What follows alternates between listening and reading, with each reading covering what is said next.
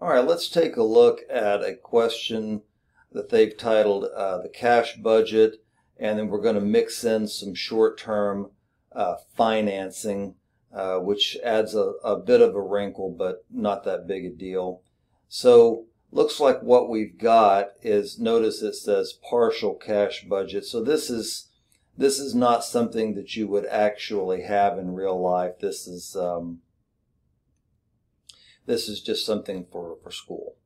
Okay, so you notice that they've given us some information, and then we're going to use the limited information that they've provided us along with some information up here to fill this out.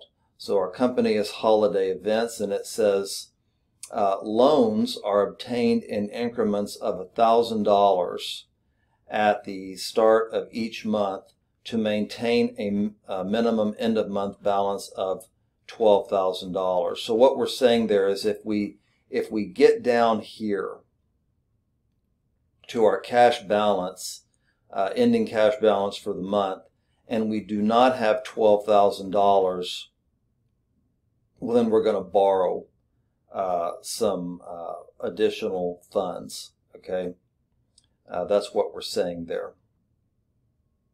Okay, so interest is 1% simple interest per month. Okay, and I'll show you how to do that. Payable when the loan is repaid. So we don't have any interest payments along the way. Thank goodness. Repayments are made as soon as possible, subject to the minimum end-of-month balance. So in other words, if we've borrowed money and then we have anything in excess of the minimum balance at the end of a prior month, we're going to use that to pay back that short-term debt. Okay? So let's go ahead and get started here with the month of October. And they don't give us a lot, but they give us everything we need. The first thing we have to solve for is cash from operations. Let me make this calculator a little bit smaller and move it around. All we have to do is add these two figures up here, 21 and 33,000. And so we had a beginning cash balance of $21,000, and then we collected cash totaling $33,000 for the month. And so total cash, what we started with and then what we got in total is $54,000. Cash disbursements from operations were $48,000.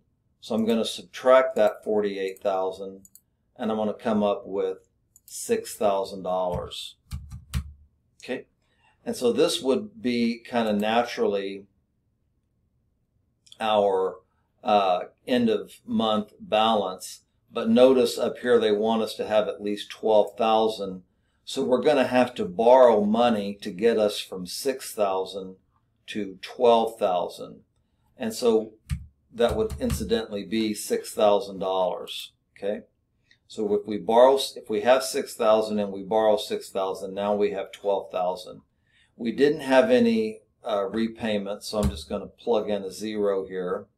And we haven't paid any interest yet because we don't pay it until we pay the note back. So we can just put a 0 under interest as well. And then our cash balance ending is going to be $12,000. Okay? So we're going to take this $12,000 and we're just going to move it right up here, because 1 month's ending balance is the next month's beginning balance. And so we've got our beginning balance of $12,000. We've collected $38,000 in sales. So again, we're just going to add these two figures together. 12 beginning plus 38 collected receipts gives us $50,000. Okay. But notice that we have disbursements of $58,000. So I'm going to subtract out that $58,000, and I'm going to end up with negative $8,000. And so this negative $8,000 here, this is how much money I would have if I don't borrow anything. Now, I have to borrow in full $1,000 increments, and I don't think that's going to end up mattering for this question. So if I'm at -8 and I have to be at a positive 12, well, then I'm going to have to borrow $20,000 to make that happen.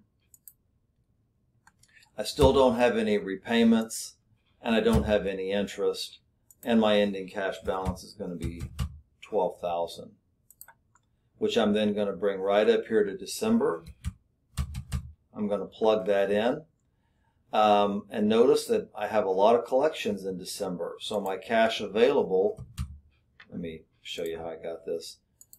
12 plus 78 is 90,000.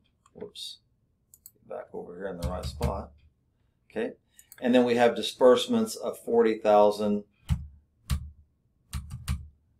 If I subtract 40 from 90, I end up with 50,000. Okay. So, under new loans here, I clearly have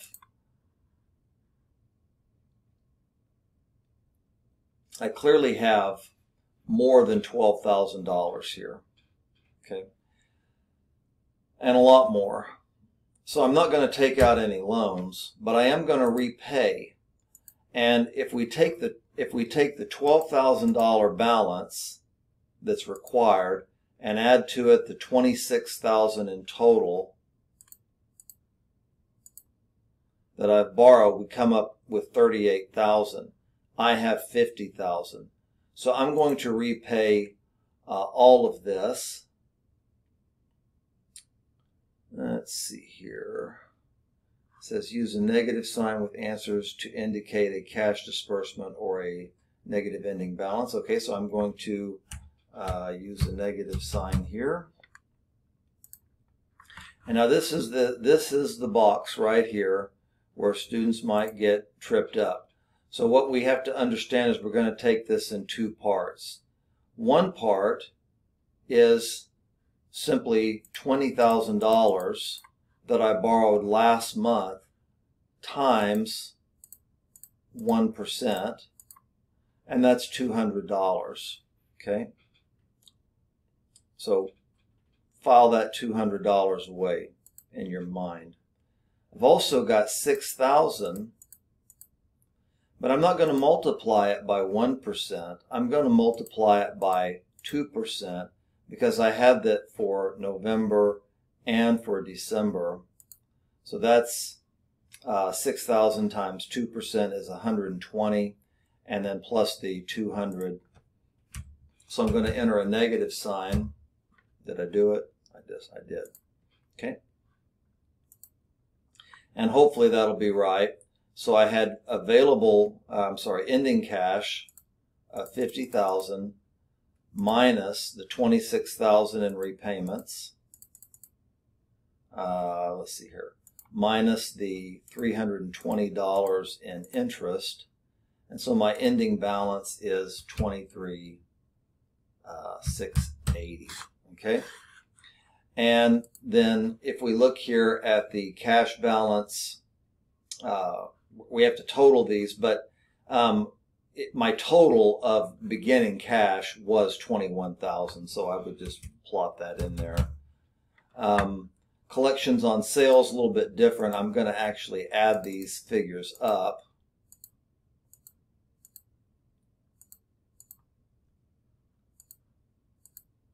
And then I'm going to add some zeros to it after I do that. Okay. So cash available from operations is just the 149 I collected plus my initial cash balance. So 170,000. Okay. And then if I want to come up with I'm going to need to do the exact same thing.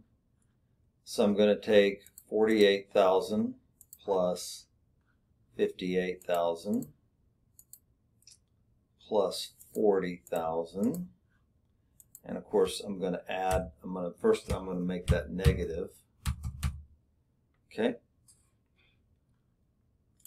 And I'm going to come up with 146,000. My ending cash before borrowings or replacements. This is another spot that occasionally will cause students some difficulty. But all we're doing here is we're taking this 50,000 here, and we are going to subtract out this 26,000 here. And so we're going to come up with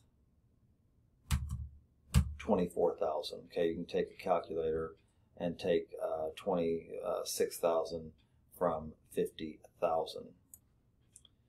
All right, so all we have to do now is just add up our two loan amounts, which was 6 and 20, so that's 26,000, and our repayments are 26,000 as well.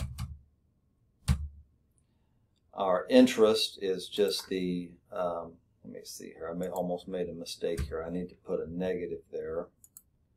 And then we're going to do the exact same thing for interest. And then our total for cash balance ending, we're just going to plot this 23,680 here. We wouldn't add those across. That wouldn't be appropriate. Okay. And so now we have everything in here. So there's, just sitting here thinking about this, there are about 4 places where students get tripped up. This is one of those boxes here because you're multiplying this one by 2% and this figure by 1%. Let's see, what would be the second one? Some students mistakenly try to add these across, but this is the total for the beginning balance, so it was 21,000. And then down here, the total for the ending balance, we would just move this number over, right? So we're going from here to here and here to here.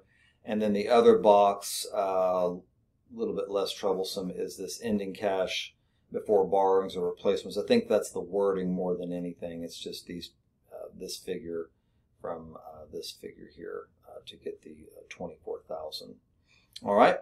So that's it for this video and the partial cash budget exercise.